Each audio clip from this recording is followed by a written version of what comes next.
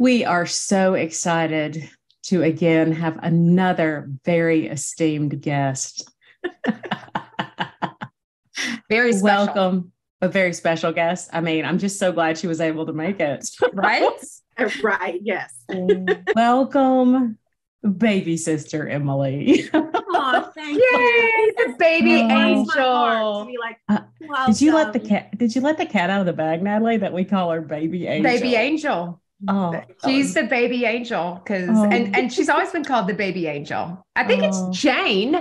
Everybody keeps hearing Jane. I think Jane refers that What? it started with Jane that she Jane. calls, oh, it's baby angel. Oh yeah. I mean, it always starts with Jane, doesn't it? Doesn't Yeah.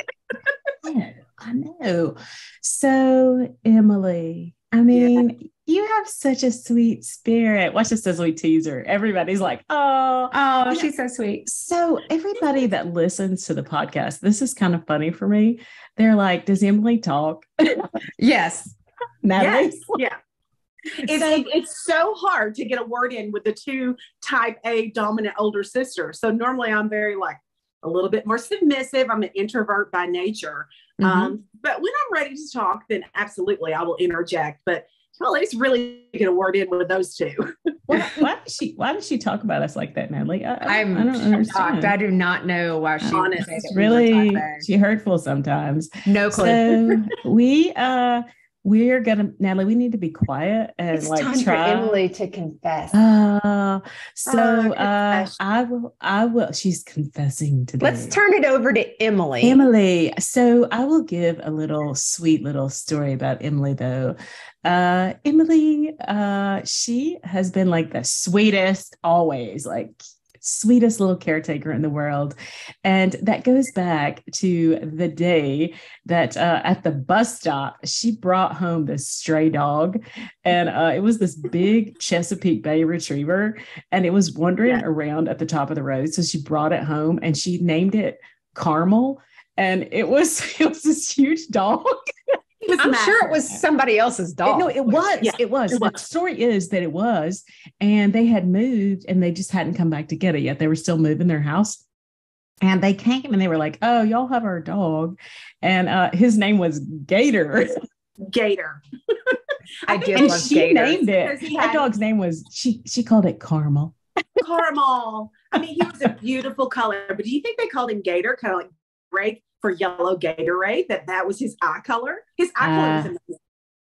I think it was because he was supposed to be like a ferocious guard dog. So He was anyway, that is Emilie's heart. And she also had a guinea pig that she used to feed lettuce out of the refrigerator. So her sweetheart is that she's always been the caretaker. And so I will just turn it over to sweet Emilie. So Emilie, tell us, you've always been the caretaker. So tell us about your sweet life, like where it started. Like you have the kids. Thank the Lord that you had all the babies in the You're family. welcome. Okay, stop You are telling very Emilie's welcome. story. Go, Go. Emilie. Go. Yeah, you're welcome. You know what? Growing up, you all were always taking care of me.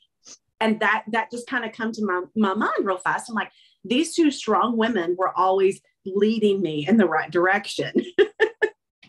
If you remember that so well. Yeah. But I always had a heart for animals, children. I couldn't wait to grow up. A lot of people have careers that they want to do.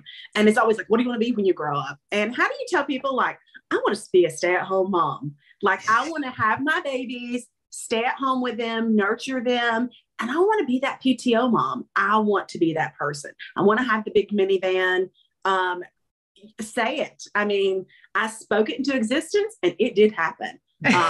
3 wonderful children, was able to stay home with them many, many years until, like a lot of us, went through a divorce. And then I became the superhero Emilie, the single mom, cape and all. We all have our own capes.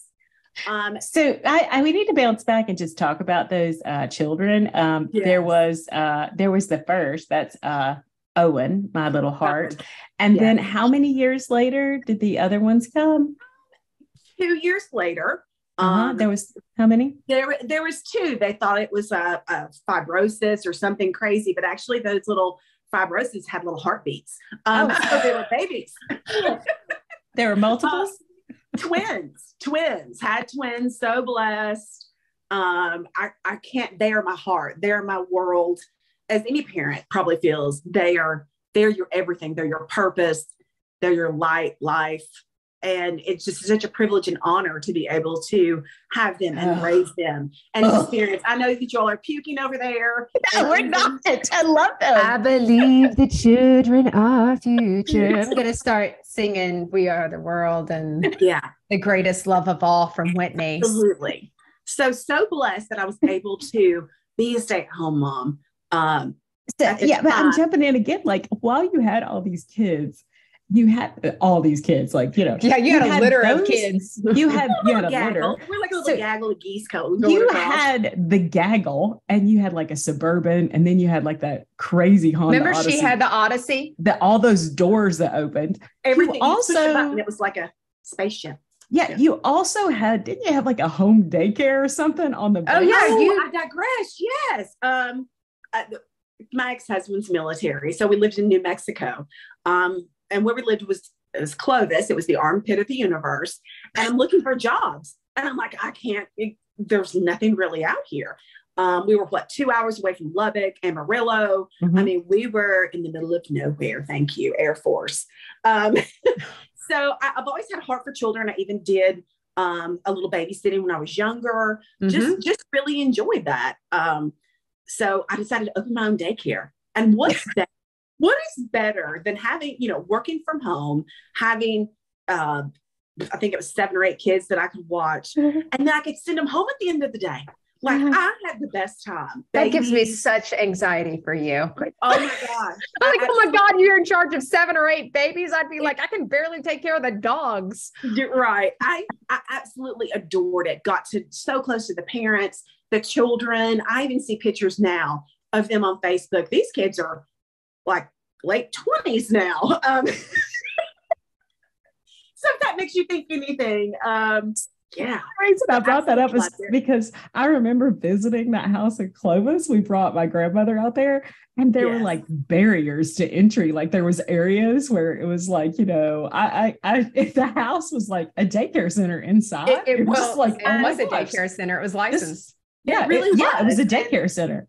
Where we lived in that part of the base was just like little 2 bedrooms. So all the other couples there that did not have children thought that we were crazy. Like, what is this lady doing? She's got these little tykes, huge pieces of equipment, and they don't have a child. They have 2 dogs that they treat like children.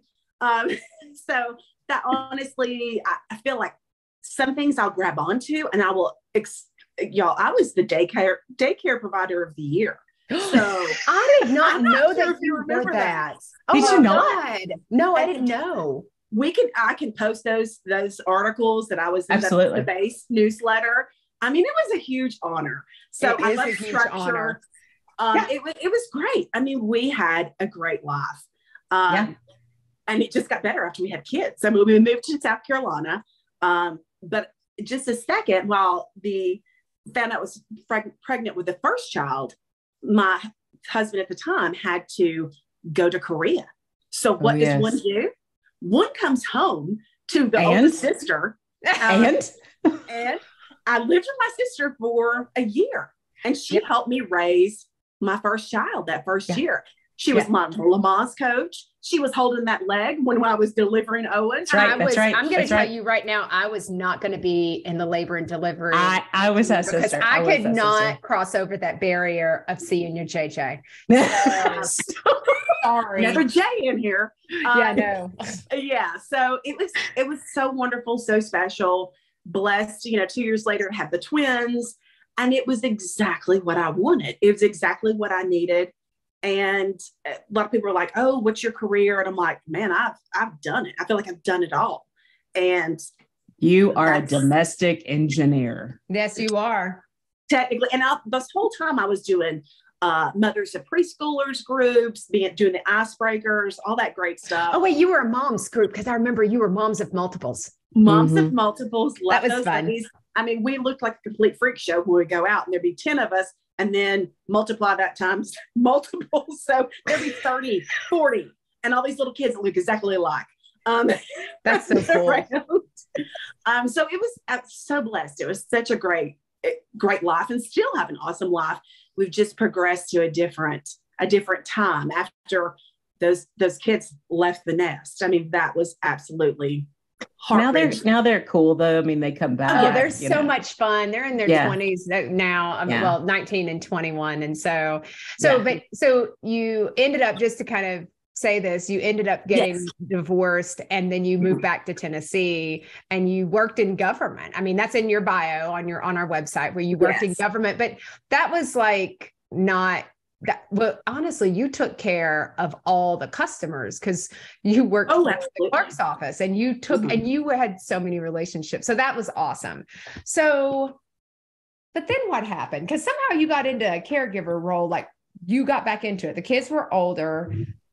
Made some changes in your life. You came to me and helped me with when Jason got cancer. You moved to my house. So I said, I don't know what I'm going to do. And what did you do? Absolutely. I think I even said, like, do you want me to come to New York with me? Like, I could be the dog nanny. And so he would still have that support, but you're like, no, I think that might be a little much. So I seriously, people, 2 months of nothing but complete love from a little beagle and an English bulldog. And I mean, it's the best therapy anybody could ever get, the best vacation. And Natalie and Jason have a beautiful home, so welcoming. I did break a few things. Sorry, Jason. Did break a couple of things. I did. And I didn't want to tell him. Yeah. Sorry, Jason. Love you. But I mean, that's me. I'm always a little, I'm not sure if you kind of know this. I don't know if it's in my bio, but I'm very tall. I'm 6'1". Yeah. And so it's alarming. And then on top of that, I have this, crazy red hair. So it's quite a feature when we go out places. And, I've got my little mom that's like 5'5", even though she says she's 5'5.5" at every doctor appointment. So we're quite a little duo going out. So while I'm having the great time at Natalie's, and I'm like, okay, this has to come to an end. What am I going to do next? But so hold on. So you jumped, you've got the kids, of course, and they've come out of the nest, but a little bit before that, because we kind of skipped over, there's a portion in there about Connie. And many of you know that we refer to mom as Connie. So Emilie is the one that's back in Tennessee, and that's where, everybody knows that we're from. Yes, and so that's where Connie is mom. And so Emilie's the one there, and she's got the kids and she's raising the kids. But now my dad passed away in 2011. And so Emilie is there. The kids are, 10 and 9, I think. Yeah, 10 and 9.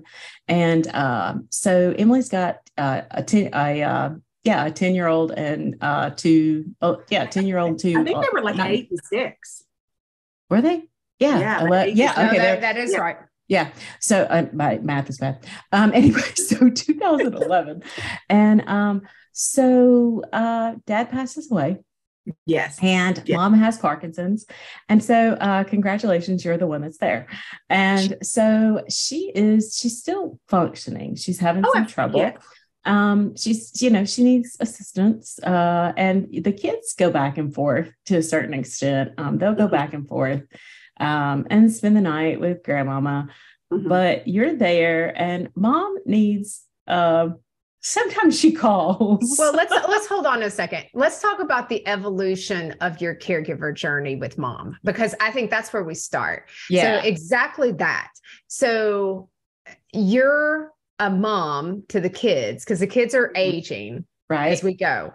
The kids are aging, and you're working full time, and mom is living in an apartment.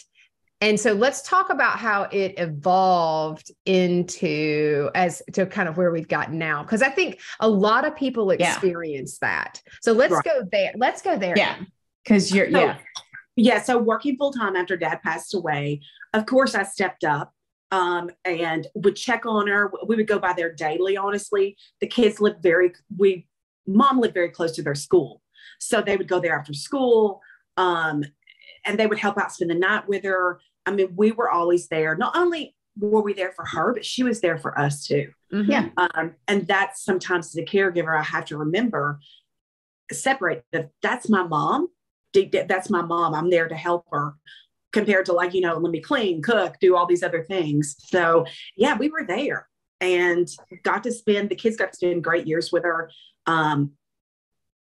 Just enjoyed it. So helped her. And then when the kids were getting older, then I felt like, okay, what's my next journey? What's my next thing? Do you think that you felt like a caregiver at that time to mom? No, absolutely not. That's important because most people don't recognize themselves as caregivers. And right. I know I didn't. So I don't hear you, because you're going to use caregiver differently as we move along in the journey. Right. Mm-hmm. Okay. So you were still like helping her a little bit, like you would drop in, and I know you take like food occasionally. You guys would go out and eat or things like that, but she was still mobile. She was still driving. Yeah. Yeah. She was only 5 minutes from where I work. So I would get those phone calls during the day. I need you to come here now. And I'm like, okay, well, I'm the only one in the office. And can't do it. Yeah. So you, at some point, you moved at some point. Yes. During her illness. Yeah. Yeah.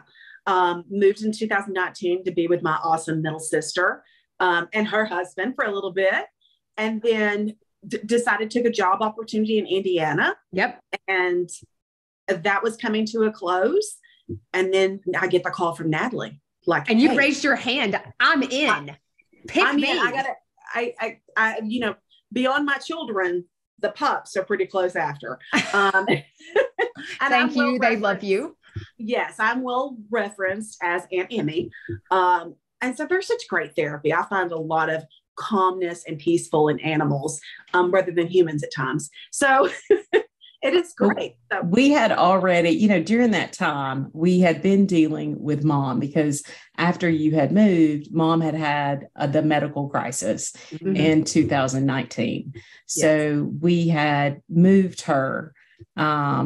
She had actually lived in North Carolina, and then we had moved her to to North Carolina, goodness gracious, Tennessee. And so during that, we also had, Natalie had hit her crisis.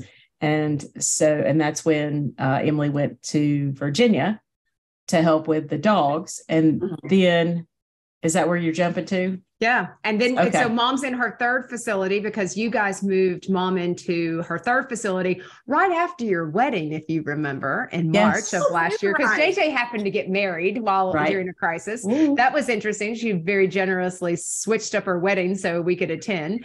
And, but so you guys moved mom into another assisted living facility. And we'll talk about kind of our journey with mom and how that, as the three of us, a little later and in a different probably episode, but this really is Emilie and how you felt. And so mom, we get the call, we're talking, I'm in New York and we get the call and we're like, we know we're going to have to move mom. So that was in June.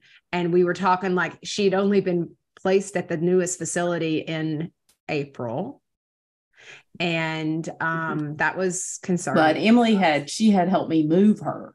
Emilie helped move everything. Move. Now, I can't take credit because when you all moved her out of the apartment in Tennessee to her first facility, I was a no-show completely. Yeah, that's okay. Well, you you had just met me in April to move her once, and so Emilie, I guess that call when we said, "Oh, we have to move her again." Emilie says, what were you thinking?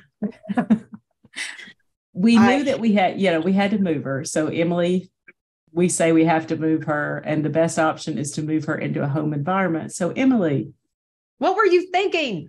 I think it was essentially we either move her to skilled nursing, which I felt like she was nowhere near ready for, or one of us is going to have to stand up and do this and take this. And I love you guys, but I'm like, nope, I don't think they can do this. And so I prayed about it every day, kept in my good routine, get up, exercise, listen to Joel, have my time with God. And that's when I really was like, guys, I just need to really pray about this and see where he wants me to go. Cause I was pretty much ready to, hit the road, be a traveling house sitter and go live my best life. So that's when I was like, okay, this is where God wants me to be. I might want to do everything, but I have to listen to his call and where I should be. And that's exactly what I did. And then everything just, I don't know if you remember, Jay, everything kind of fell into place. Like it just fell into place. We found a home. And it fell into place. But we finally did get moved. And those first 3 months, holy cannoli, boot camp. I mean, I've lived, a slight little military life with the husband at the time, but it was intense. And I remember calling, being like, I don't think I can do this. I need help. And I'm somebody that kind of internalizes and said, I don't need help. I can do this all by myself. But when we got here, I'm like, I'm raising my hand. I need help. So what do you think? So here's the other thing.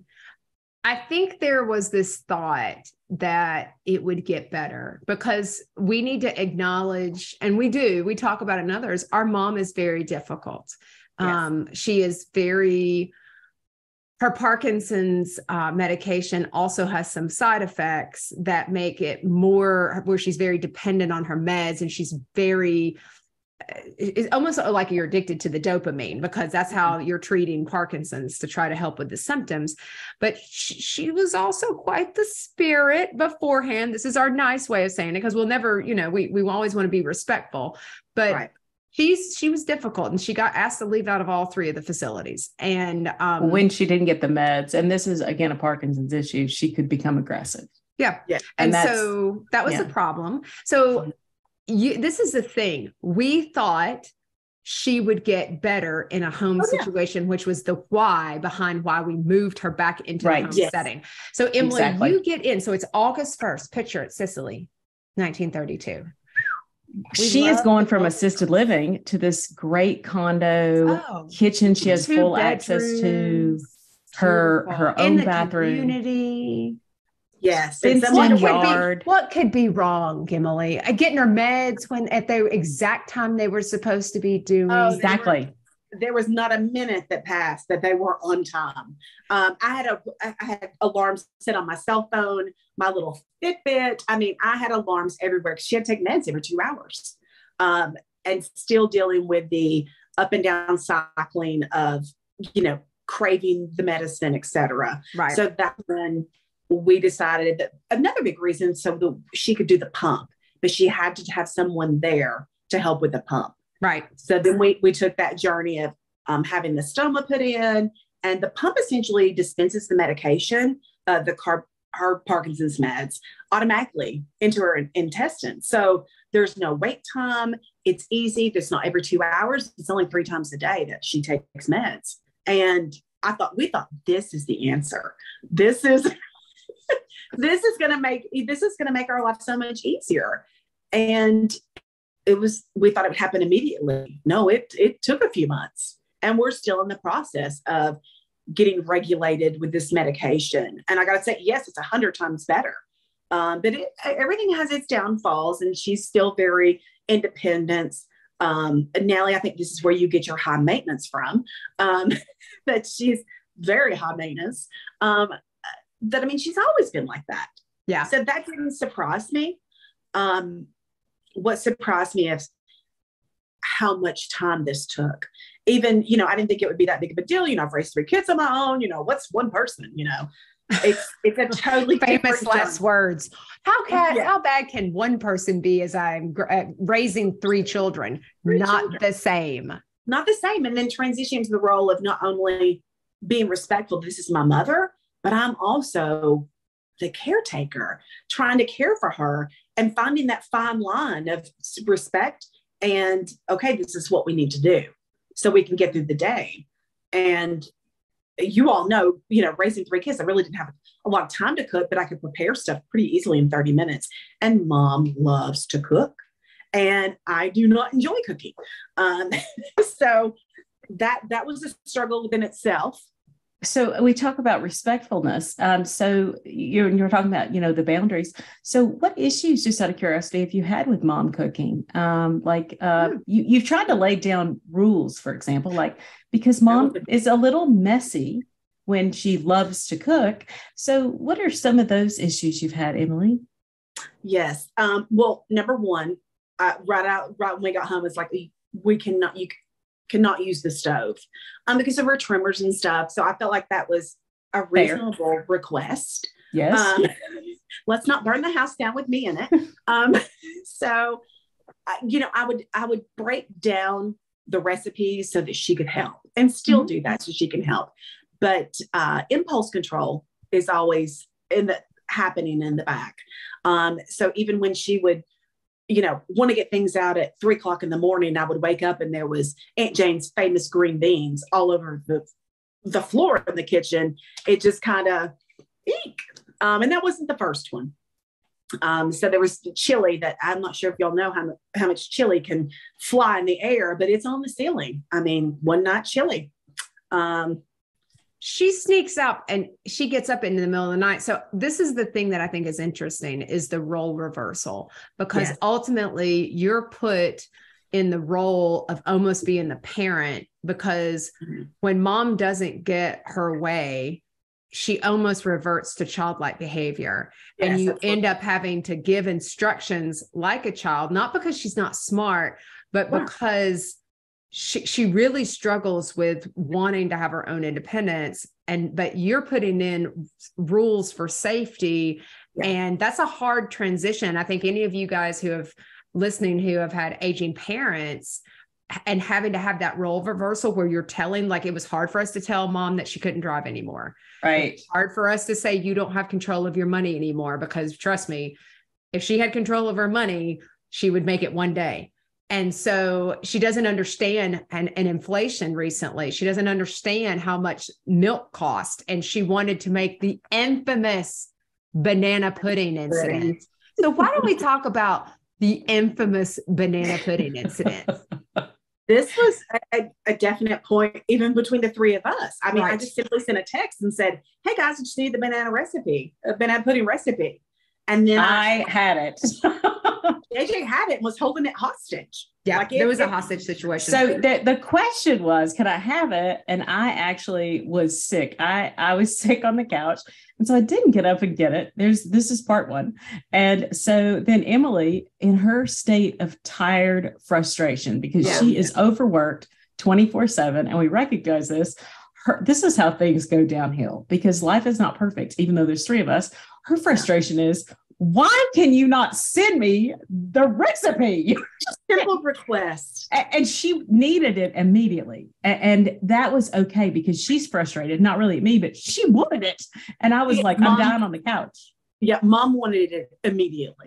And that was causing Emilie stress, is that she couldn't get it immediately. And I think then there was the question of, do y'all know how, because I make it, it's a homemade recipe. I'm like, do you know how much butter, milk, flour, everything cost? And we're on a budget. And we're on a budget. And then Emilie responds, I planned for this. I'll buy the food. Yeah. And I'm questioning for it. X amount, mom has quite a little sweet tooth. So I set aside, maybe $20 a month to say, okay, this is for the sweet stuff. So why are you questioning me about how much this is going to cost? Alex Trebek, like, I'm just not going to take it. So this leads to one of the biggest arguments, like the whole system of care breaks down over banana pudding. But in addition to this, Emilie wakes up. We finally get it somewhat resolved. She gets the recipe. We're at peace. We know that it's going to cost relationship repair to make it. But Emilie, how does the story end about the banana pudding? Well, anytime we cook, I have to help. And essentially, I'm just the sous chef and she's the main person. She tells me what to do. And then I execute. So she wanted to make it that night. And I was so tired. I mean, you all know that there'll be times that I'll be in bed by 8:30. She's in bed at 8, 30 minutes later, I'm right behind her. So she got a little burst of energy and decided that she wanted to make it in the middle of the night. So she sure did. woke up and it's everywhere and it just tastes like sugar water because she's missed some stuff. And then I'm not sure if I told y'all, the next day we did have a care provider come in for a few hours and they attempted it together. So, but we got the call from you that morning that was, there's milk because she made it. There's flour in the floor. The butter has been softened. It's ruined all the butter. And so that was like a last straw. So, I mean, then what do? I mean, it's just a complete defeat mode. Well, and I think the other challenge too is, let's talk about where the doctors are pushing you, because it was like similar to the doctors pushed me to get Jason outside and to get him to move. The doctors are saying to mom and saying to you, you need to be more independent now that you've got the pump, because before she had the pump, it was harder for her body to metabolize the medicine timely, depending on what she ate. But then she has the pump and they're saying, Connie, you should be able to do these things. And how is she responding to that? Not well, very negative. Then it became a role of, okay, let me see what she can really do if I wait 5 minutes. You know, if she wants me to help her get something or whatever the case is, I would have to just completely see what level is she at now that she has this medicine completely flowing through her. And then I found out she could do a lot. Like she can do quite a bit. And so then I had to be the independent cheerleader, motivator that you can do this. And how did she respond to that? Not well. Yeah. Not well. She didn't like it because here's the problem. She had gotten used to living in assisted living where everybody waited on her hand and foot. And she expected that of you. Is that true? Oh, absolutely. And I will say I enabled that when we moved in, because I thought that was the level of care she needed. So I continued. And like you said, burning the candle at both ends, I was doing it just the whole time. So all of that, like, I feel like you have like this heart, that because you raised your hand and said, yes, I will go. Yes, I will do it because I don't think mom is ready for the skilled nursing facility, which was really our next step. And she wasn't. But during all this, you know, we have this crazy text stream. So I think you guys have had employment issues, you and mom, like over. So how many times for each of you? That's fine.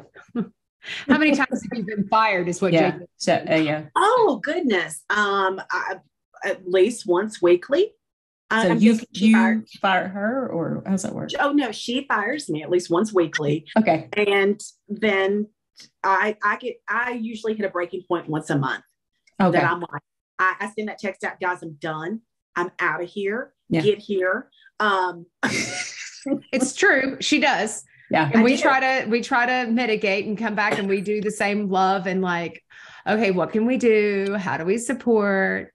Yeah. But so I think that's hard. I think that's the biggest thing. So I'm just kind of thinking, so what is the biggest thing that you've learned from this? Because you're still in the middle of it. You're like, totally. There is no end to this journey yet. So you're like living it every day. So how do you what's the thing that you didn't expect and how are you getting through it? I didn't expect this would be 24/7.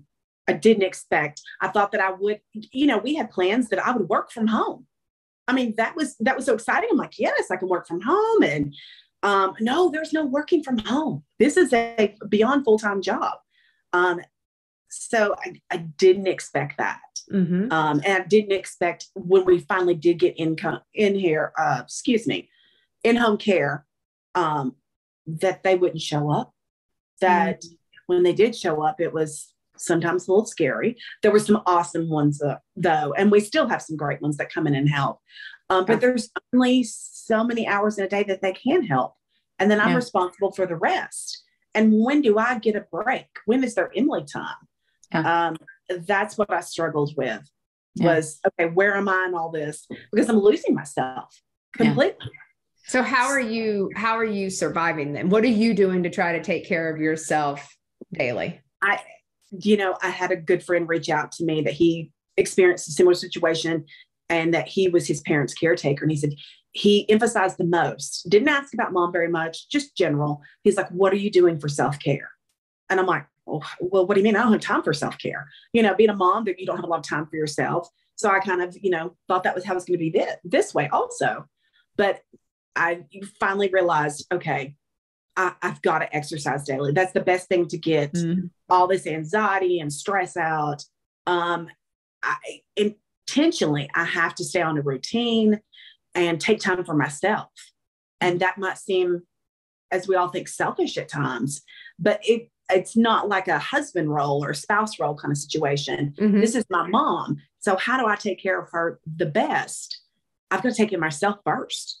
Yeah. You know, I mean, that's all we ever heard, you know, raising kids and stuff. Every parent was like, what are you doing for yourself? What are your hobbies? And I'm like, well, what do you mean what a hobby? I've got 3 kids. I don't have time for hobbies.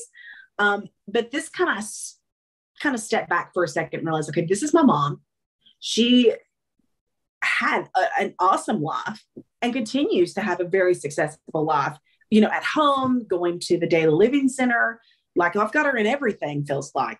But what am I doing for myself? And so that's when I really had to step up and say, this is not selfish. This is a necessity that I must exercise, eat healthy, like really go inward of like, what can I do to make myself still be a great caretaker and a great person within myself. So it was intentionally taking time for myself. Yeah. So, and I'll ask, because it's always like, okay, what's the confession? When you don't do those things though, like when we start getting those calls, like mentally and emotionally, like you drain though, like your bucket gets empty. Like it's been dumped. Yeah. Like you're like, done. It gets dumped. And it's like recently I've not been taking time for myself, doing my devotion, exercising, eating healthy. And so, you know, I hit a brick wall last week completely, you know, that once a month, like, hey guys, I'm out of here. Yeah. That was Jesus notice. Take the wheel for us. Yeah. You gave notice. We got it. But I've not been taking care of myself. And that's when I completely hit the wall. I can have meltdowns, that my body starts reacting, getting sick more often.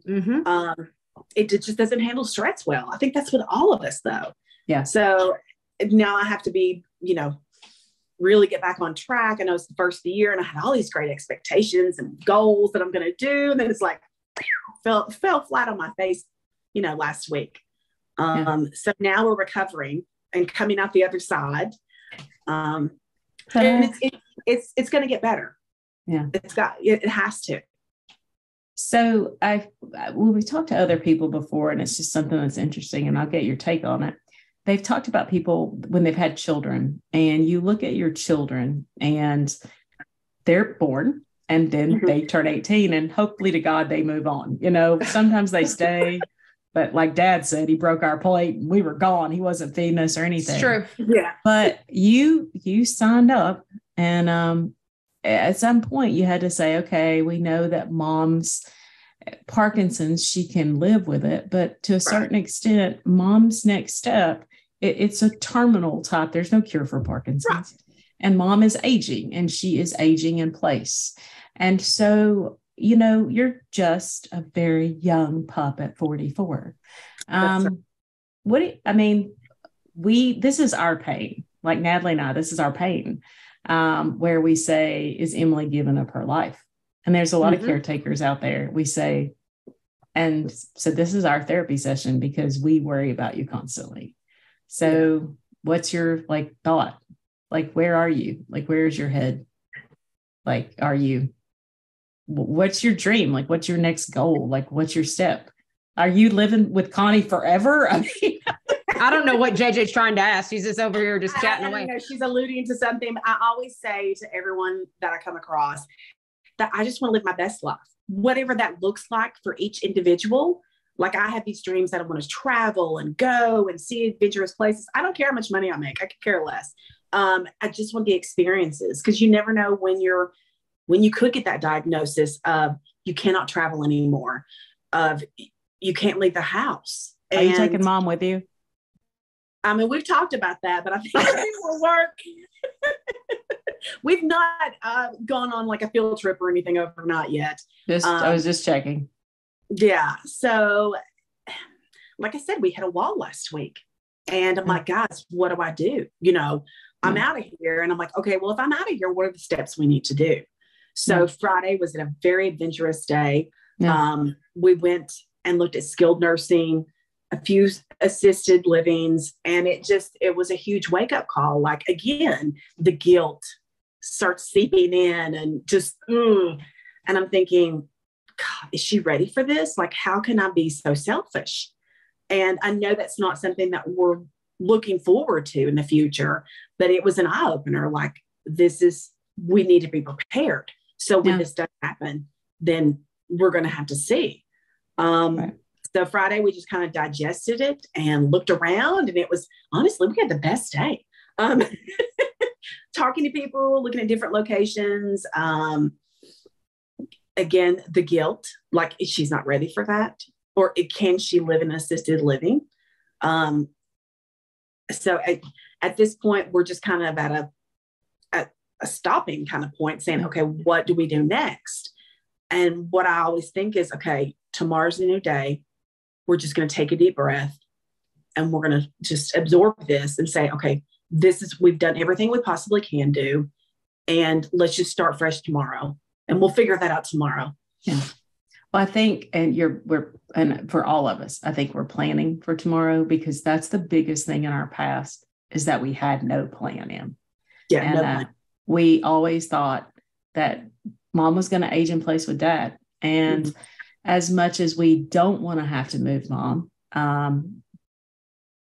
we had no plan before. And if we're visiting, she's never made the decision on where she went. We've always just had to place her.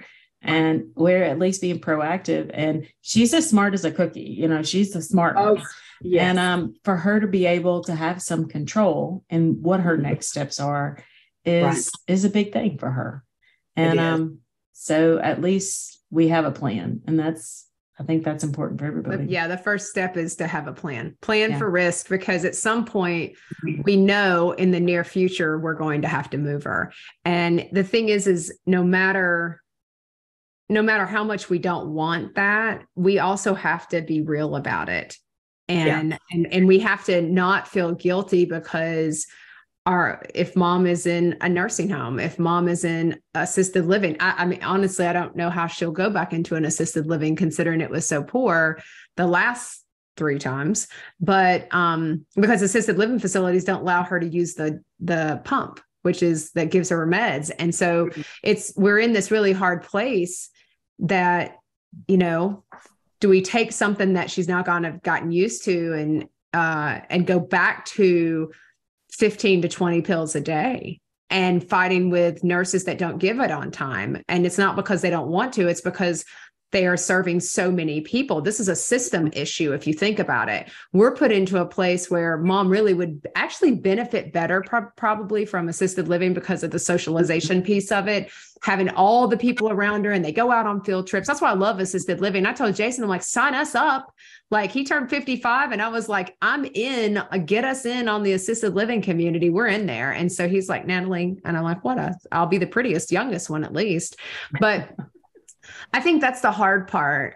And so I think we're at a place now where it's going to be deciding what's the point. And then the other piece that'll be interesting, though, is when mom does go to her next step, then what will you do?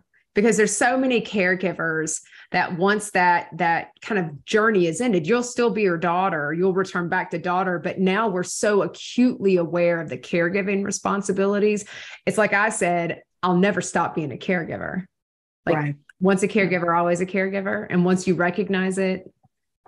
So I think, it'll be, what do you do after? How will you feel about that? Will you feel grief and a loss? Will you feel guilt? How will you get through that? But I mean, I think that's something, even if you're thoughtful of and you're proactive in thinking about it, will maybe help manage those feelings and emotions as we go through. So, yeah, I agree. But like I said, every day's a new day. They could have a cure for Parkinson's tomorrow. Dude, and that's what we want. That's exactly what we want. I would, saw some wonderful assisted livings, Autumn Care, Carnes, Tennessee. Thank you. I'm going to go ahead and set up my prepayment plan for them. Yeah, but we've got long-term planning. Ma'am, you're only 44. You can't move in here. And you're like, why not? Why not? Yeah. So it's just one day at a time. Yes, we're getting prepared. We know what the future holds, to some extent, but we're going to be prepared this time. Yeah. So when she does fire me eventually for the last time, and I fire her for the last time, I want it to be her choice, because she doesn't have a lot of choices in life right now. And I want her to always have a choice, that you can choose. So ultimately, like all of us, it's our choice. Oh, don't you love that? I love free will. That's a great way. That's a great way to wrap that one up. Oh, that's so good. We love you. We love you, baby. Baby angel, we love you. We'll keep you. So so I want to ask the question. We always ask the question. Emilie, what is your guilty pleasure that keeps you sane? And you have several, I know, because you and I are super tight. I'm sitting there like, well, I'm not going to give all of your guilty pleasures away, but what's your go-to? Like, what's the thing you're like, oh, I love this. I love this. If you know me, you know that I love to have bath time. That was what I was going to say. Yeah. I mean, you know me, you all call, what are you doing? I'm like, I am in the tub. So thank you. She will totally talk to us on the phone in the bathtub. Bath and Body Works. Please send supplies. Please send us some bubbles.